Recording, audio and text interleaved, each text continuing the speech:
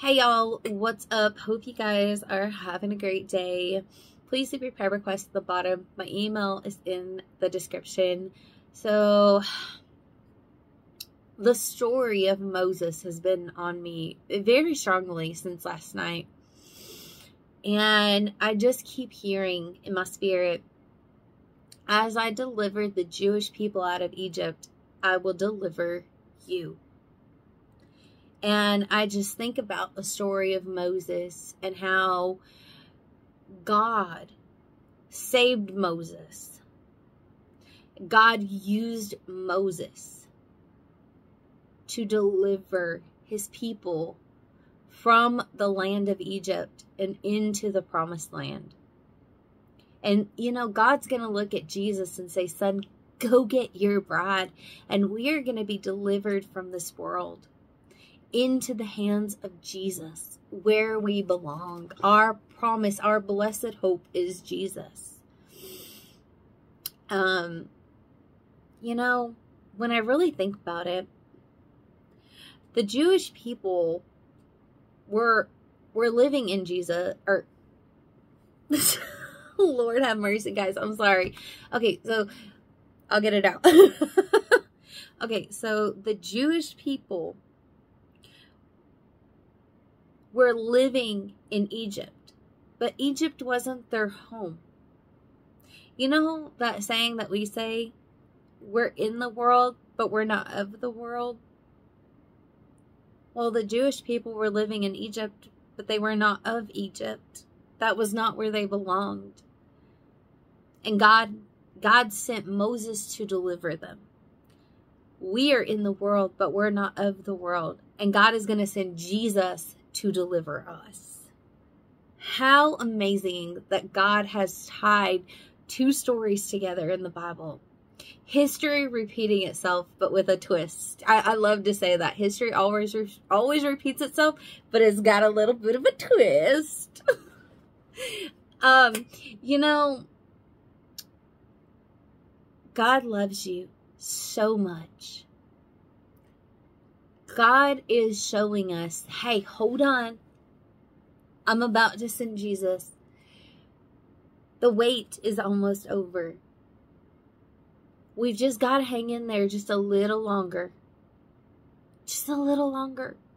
We can feel that the rapture is right there. We can feel that it's around the corner. God will never back down on his promises.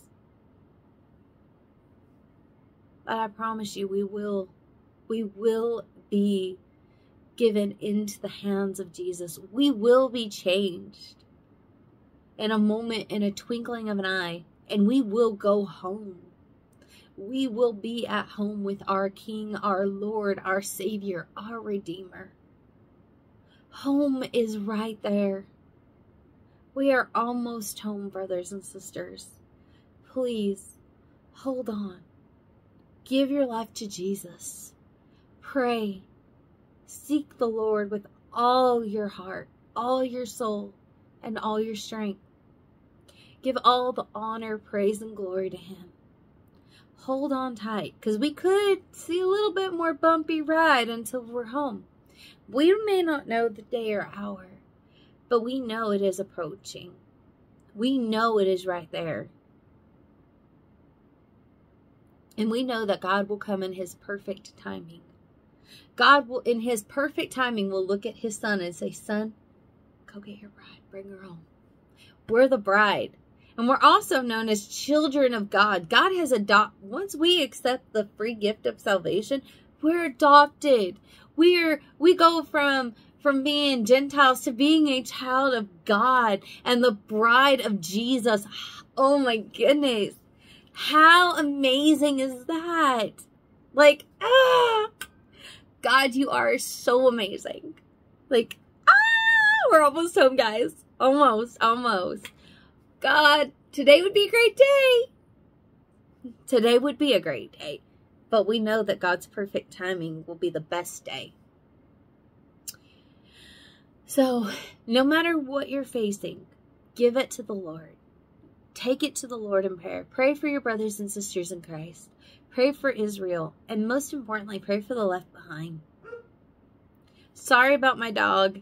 I don't know where Dill is. She's in the living room barking for, I don't know. She does that at random all day. She loves to call me, I guess. It's her mom call. But she's probably mad because I turned the TV off so I can make my video. But yeah. Just hold on tight. Jesus is on his way. Alright, if you have any prayer requests, leave them in the bottom. Dreams or visions, my email's in the description. Hope you guys have a great day. Bye, y'all.